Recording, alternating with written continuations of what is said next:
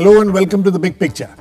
The death of 23 children and more still struggling to save their lives following the midday meal tragedy in Bihar last week has once again brought back into sharp focus this massive program almost unmatched in the world. The fact that 11 crore children are provided free midday meals across the country every day is in itself a feat which has been sufficiently appreciated worldwide. While the tragedy is something one could not have ignored, what is also necessary at this time is also to focus on the success stories of this program in many states in the country. While Bihar was the last state to implement the 2001 Supreme Court order only in 2005, other states like Tamil Nadu, Rajasthan, Odisha, to name a few, have done extremely well according to many studies in implementing the program. Today we will look at how the states who have successful midday meal programs have managed to succeed, and what is it that other laggard states like Bihar can learn from them. To discuss this, I have with me Reva Nair, former Secretary, Ministry of Women and Child Development in the Government of India, Kiran, Bhatty, Senior Fellow, Center for Policy Research, Indira Yadav, Chairperson, Child Welfare Committee, Delhi, and Deepa Sinha, member of the Right to Food campaign. Welcome to all of you. First, let me come to Reva Nair. Reva ji, there are several states which have done very well in this program. Why do you think they have done well? And which are the states you would like to name? I want all of you to name these states one of them when it comes. Well, I think the states of Tamil Nadu, Karnataka, Andhra and Kerala definitely have done very, very well in this program. They have done well in the ICDS program also by supplying food to little children. Right. And they have done well in the midday meal program because they had a head start. At least in Tamil Nadu, if you know the history of Kamraj and MGR, it was during their time. It goes before Kamraj also. A little bit before, but not statewide. Yeah. What happened with MGR was that he provided food all days of the week to the children, and when the officers came to him and said that no, we will not give on Saturday and Sunday because the schools are closed. Right. And he said, why are they closed? He said, it's a holiday. He said, I ask you one question, does hunger have a holiday? And when they said, they just looked stunned, they couldn't answer that question. So children will come and eat, those who want to come will eat. This is the attitude and this is the leadership at the political level, which is what carries a program like the midday meal through. It cannot be a written policy passed to the state and then you just sit on it and nobody supervises it and nobody takes ownership of it. It has to be a leadership program. And even today with Madam Jayalalitha in Tamil Nadu, I can tell you the program that takes up her complete attention is program of women and children. That is one thing she doesn't let go of. And you know, she has got this 18-point program booklet, which right. in my time was a green booklet. It's a sacred booklet, you know, it's like the Ramayana practically. Everybody has to know what's in it. And those are the points for the health of women and children. And those are the programs that carry it to the people, from the Chief Minister's residence to the people. And if Chief Minister holds the program in so much awe and she takes care of it so well, the others are frightened and it keeps going. Right. Kiran? You think which are the states? Tamil Nadu is a celebrated case, you know, and we have to keep talking about it. Right. You know. But I would like to take the example of Himachal Pradesh, right. Somewhat lesser known as a success story, perhaps because it's a small state tucked away in the Himalayas. But it has done actually exceptionally well on all education and even health indicators, and even the midday meal functions very well there. And I think there are two broad lessons that one can learn from the Himachal experience.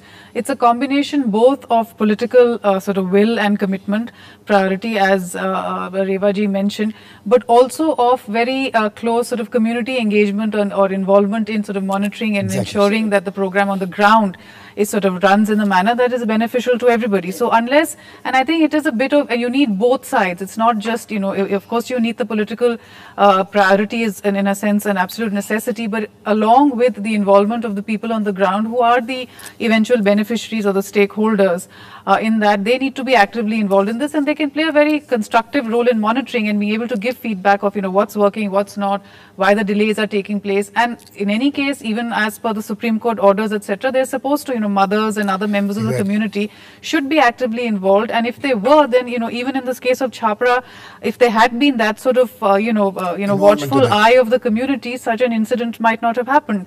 So when you bring community people into, sort of it gives them ownership, and if they can be involved in monitoring, then definitely I think implementation on the ground will improve. So I think Himachal is a very good case of that, because there the communities have been very closely associated with the way the school functions actually as a whole, and definitely in the way that the midday meal is operated on the ground. So there are big lessons to be learned there. Indiraji? I have had the good chance of visiting. You were part of the Delhi school staying I was part of it for almost 10 to 15 years. Right. From dry biscuit days to how the cooked was started. Of course, everyone actually at that time invested so much time and energy to bring it to cooked food in Delhi. It was not easy. Schools were not ready, and infrastructure everybody had kind of developed cold feet. So Supreme Court, we went with an affidavit that we can't do it. But it was forced. No, you have to do it. Bring a story where you can do it. Why did you people say that we can't do it? Every school in a city like Delhi. Every school had the number of children. Sometimes there was nothing spare, neither by way of land nor by way of room. So that was the main thing. And both the shifts the children come, morning girls and evening boys. And also perhaps honestly half of us, the officers, were thinking it will be an impediment in studies. So if it is possible to avoid it. That was also a reason. But then when Chief Secretary and the then Commissioner actually thought we have to do it. You had no choice. We had no choice, and I would give myself the credit of saying we can try it. So initially it was given to some NGOs. And out of then 20 or maybe 24, 10 are still working. Though it's a long story, it was 2002. Right. And now it has changed, and I can tell you Delhi is a case in example of macro level management of cooking food of about 1 lakh child per day in one kitchen. One kitchen? One kitchen. How many kitchens are there? There are 9 to 10 because there are about 10 lakh children. That is municipal corporation only. Right. The same kitchens also go for directorate schools. Now it has come to elementary education, that also. And but I would also like to add that Delhi, the menu is unique. It's actually both taste and what the children like, also the nutrition. And the samples of the food go to Sri Ram Research Laboratory. It is mandatory, all this that has been put into it. So it's almost foolproof unless they change the menu, because the lobby always tries, because the menu is expensive, especially the puri sabzi. Children love it. And even now in child welfare committee, tries. Which lobby are you talking about? The food lobby, the people who are supplying, because they would like an item where costs are less. And they can make more profits. Yes, dal chawal, that is very common. Dalia khichdi, which I got removed with a lot of resistance from almost everyone. And I have been hearing stories that they are trying again for dalia khichdi. We are hearing stories from Delhi, complaints of the problems coming from Delhi. Yeah, because dalia khichdi they will simply throw in the bin. The elder children do not like it at all. नहीं खाते हैं, वो फिर घर से पराठा लाते हैं अचार के साथ. Okay, Deepa, I want you to tell me which are the other states which are this thing, and some of the problems which you have found during your studies and during your visits. Actually, I agree with the states which have come earlier, the southern states and Himachal. But I would like to add that there are. I'm told that there are some problems in Karnataka. In Karnataka, last few years there seems to be problem in implementation. Yeah, first coming to the newer states, there are a whole set of new states which are catching up with the southern states in the implementation of these schemes. Not just midday meal, but also PDS and Anganwadi, like Orissa, Madhya Pradesh, Chhattisgarh. Definitely the Rajasthan also to a certain extent, and again it has been a combination of political will and priority at the state level, at the highest level of leadership, along with creating systems for community partnership and monitoring of the scheme. So for example, Madhya Pradesh has something called the Sanja Chula scheme, where a local women's group is given the common kitchen for the Anganwadi and the school. And they've built the infrastructure for that, and they run it, and the whole SHG. The government builds it. Yeah, the government builds it. Government builds the infrastructure and gives it to an SHG who runs the Sanja Chula for the Anganwadi and the school, and it's local women, it's run by an SHG and community participates in it, and there have been case studies by Planning Commission also saying that it is working very well. Similarly, Odisha is another scheme, where, another state where these schemes are now functioning well, where communities have been given greater control. So one is community monitoring, second is priority, and third also, which the southern states have done and these states, why the scheme works, is adding quality to the scheme. So making the food that is given in the school of a decent quality, which makes it very popular, and so parents and children are more interested in making it work. Tamil Nadu is giving eggs every day. Tamil Nadu is giving eggs every day now. Rajasthan is giving a fruit a week. Right. Madhya Pradesh also tried to give eggs, but there was a vegetarianism backlash there. But Orissa is giving eggs twice a week. So they are adding quality to the food, which is enhancing the community participation as well. Chhattisgarh at one stage was giving papad and achar also in the midday meal. So that also contributes to it. The problem in some states is, ma'am was talking about centralized kitchens in Delhi. So Delhi, of course, is a unique situation where space is a very big problem, and urban areas have different issues. But otherwise, we have found that it is better to have decentralized kitchens, one, because of this whole issue of community participation, and food is fresh. So and in rural areas, this is a more practical solution than centralized care. Exactly. In Delhi, Supreme Court ordered that it should be. So in rural, and we are doing it, 12 lakh schools feed children every day, of which very few are through centralized kitchens. It's mostly through decentralized. And where there are centralized kitchens, there have been issues with certain food items, like say rotis, which are, they start making it in the night. So the last school gets it really late, and it is not something that children eat by the time it's cold. So there are certain issues. The other is who runs these centralized kitchens. One is there are lobbies. The other is when it's religious institutions, they try to influence the menu, which was one of the problems in Karnataka, where the government decided to give eggs, but Akshar Patra, which is the group which provides the menu, said that they refuse to make eggs because they first give the food to God as prasad.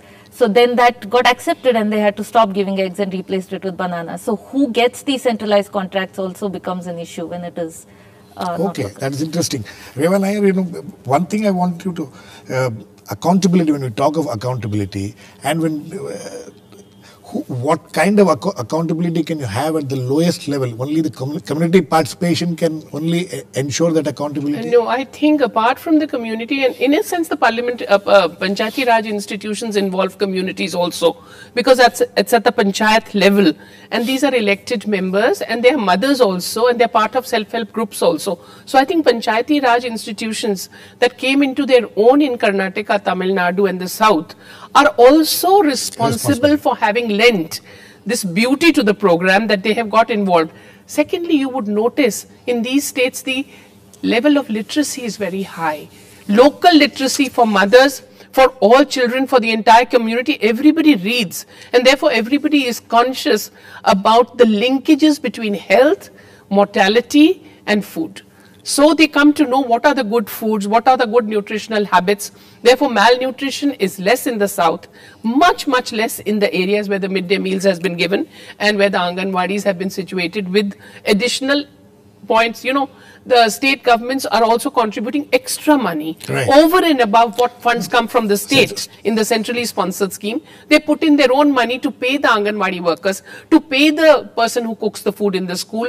And when that is done and the kitchens are furnished properly by the state government, that gives not only visibility to the program, but also gives kind of ownership to the community. Absolutely. In fact, we need to look into those issues. There are several other issues which needs to be looked into, but before that, we need to go into a very short break. Please keep watching and come back very soon.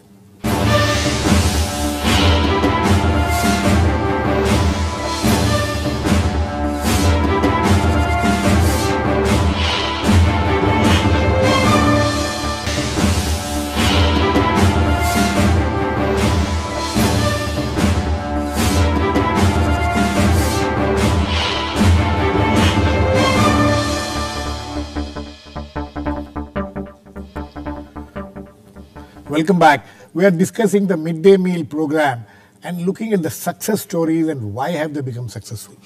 Kiran, coming to you.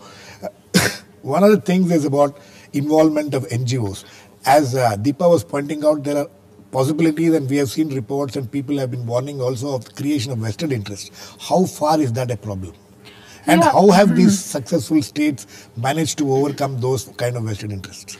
Well, basically the successful states have done it on their own. They haven't relied on NGOs or other private interests in a sense to, to supply the food or manage, the program.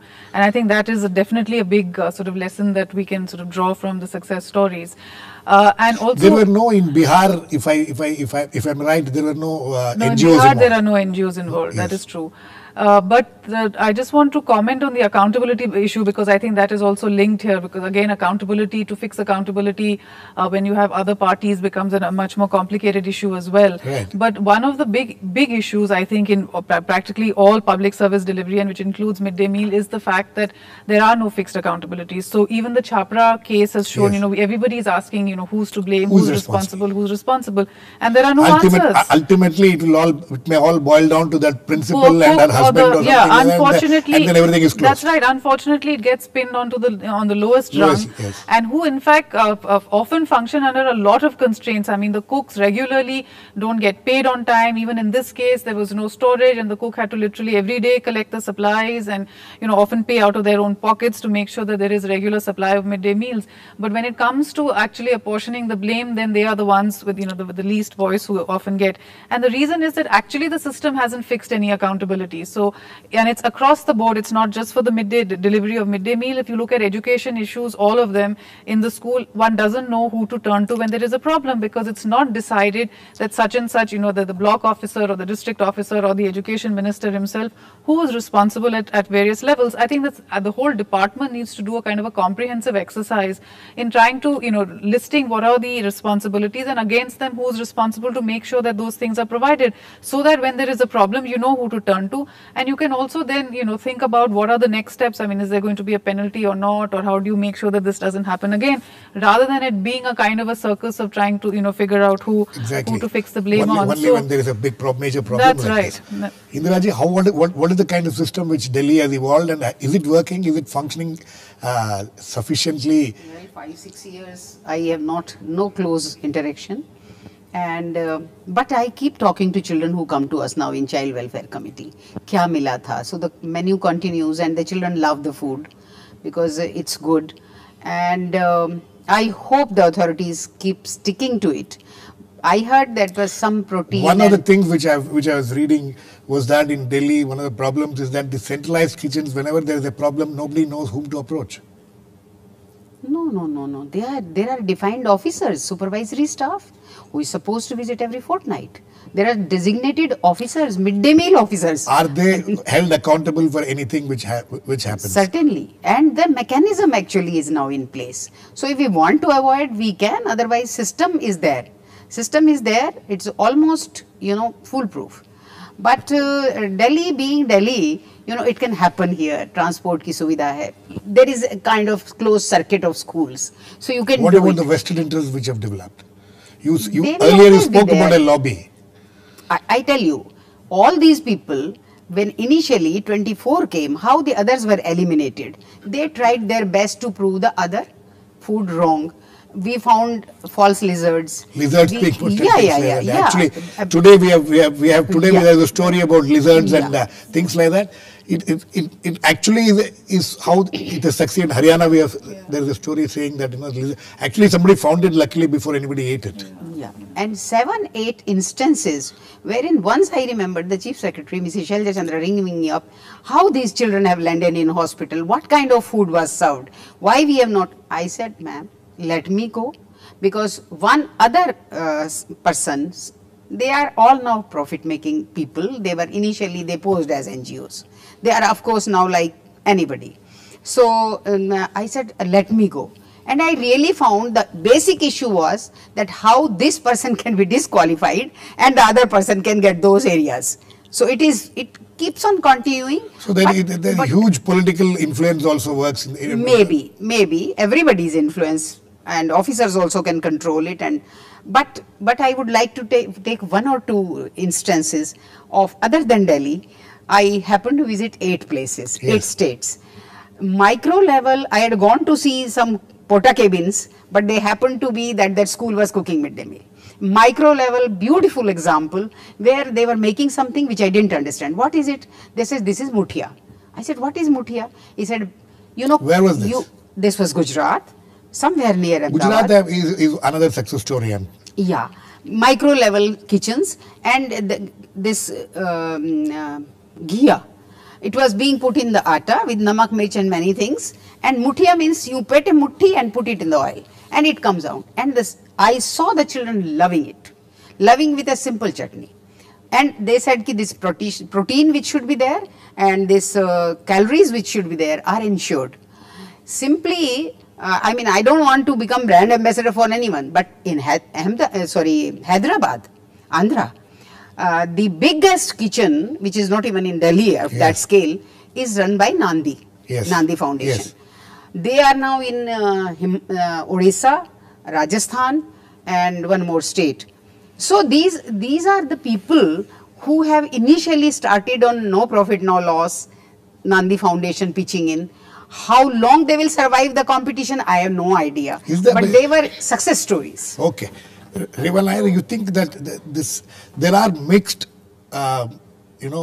messages, mixed information about these NGOs and others working in this field? You see, it depends on their sincerity. NGOs can be sincere, NGOs can be insincere also, just money-making rackets also. So it is for the government or the agency at the state level to be very discerning while making selections. In Tamil Nadu, there are no NGOs involved.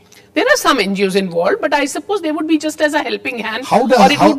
In fact, how does I want Kiran, how does the Tamil Nadu system work? When it comes to cooks, helpers, they have a good administrative structure? They do. That is the point. They've made almost a separate structure just for the midday meals, right from the school onto the top, and it's very regularly monitored. In fact, it gets monitored at the top level by the Chief Minister on a regular basis. Yes. So that is, they have a separate person at the school level who's responsible to make sure that the supplies come. Why has this not been possible in other states? No, I will just tell you one thing. They have not been discouraged by the very large tragedy they had 5 years ago. Yes. You remember when the entire kitchen and the entire school burned. Right, and all the children who were coming out of the school couldn't leave the school, they got burned. Right. It was a terrible tragedy. Yes. But the lessons they have learned from that tragedy is to take care while setting up kitchens not near to the school buildings and not thatched roofs. That's one thing they have learned. Yeah. That was a terrible tragedy that happened in Tamil Nadu. There is a long history of food being a political issue in Tamil Nadu. In Tamil Nadu. It goes back to the 2 rupees a kilo rice. But one of the things in Tamil Nadu is whichever the government keeps changing, but the program doesn't get affected. No, it doesn't change. This program doesn't change. That is the most important thing. Yes, Deepa. Deepa, I want you to tell me what Indiraji was talking about and things like that. Where are the states in states where there are these kind of success stories, what is it that one or two things which really have made them a success? See, we've talked about it, having the infrastructure. No, but this self-help groups and things like that, as I was asking her, it has worked in some places, it has not worked in some places. Why? Is it because the way these groups are chosen, there is something, they have come under pressure, the political pressure has brought them, what is it? It's a combination of factors. One is who is cooking, second is how are they chosen, and then how much political priority there is to that program. If you want it to work, then you make sure that the choice is made in the right way, and what is the monitoring. Right. Bihar also has midday meal officers at the block level and the district level, but they had no clue what their role is. They didn't have the transport money to go and visit these schools. So a block level midday meal officer in Bihar who's supposed to visit 30 schools a month was barely visiting 1 or 2 and monitoring over the phone. So there is structures in other states also which are not functioning. So it's not just copying the structure the way it is, but that is important. That you can't have a same structure for the entire country. Every state has to create its own structures. Is that the way it should be? And also put their money where their mouth is in a sense. And also they have to provide it with all the most populated states where the children are Uttar Pradesh and Bihar. Now it is very important even for Madhya Pradesh, Uttar Pradesh and Bihar, this part of central India, to give more leadership to this program. We are soon becoming the malnutrition capital of the world. Exactly. India is going to become concentrated despite having such a massive program like this. Yes. So these 3 or 4 states that account for a large number of children have to be very, very smart and put their act together, because that can account for the total improvement on the profile of India.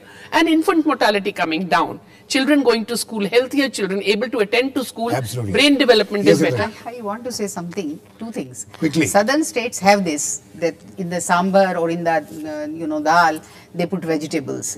And the quantity of rice and dal, etc. that they give, actually meets the nutrition level as well as the hunger level. In fact, there was a case in Karnataka. I come from Karnataka. Some years back, 10 years back almost, that there was a complaint in from one of the places, and when Chief Minister rushed his officer, they found that actually the stomach ache which children had was because of overeating of midday meals. Karnataka also Akshay Patra gives as much as a child wants. Which other places I do not know. But I doubt anywhere else it is like that. One more thing regarding this Anganwadi. I have heard that grains are not given for Anganwadi. In Delhi also we were not getting. So what we were doing we were kind of doing some poaching from the primary section to give it to nursery. Because nursery was not recognized. Okay. Similarly, I think Anganwadi, the grain, the rice and wheat is not given by the central government. It should be included. Okay. The state government is supposed to buy it. Okay. On that note, we have to completely run out of time. But it's evident from this discussion that despite the fact that there are some terrible incidents which have happened in the midday meal scheme, there are states which are doing well. But as we discussed, even in those states, a constant monitoring needs to be done to make this program a success all the time. Thanks to all my guests, Indira Yadav, Kiran Bhatty, Reva Nair and Deepa. Please keep watching. We'll come back with another issue on The Big Picture same time tomorrow.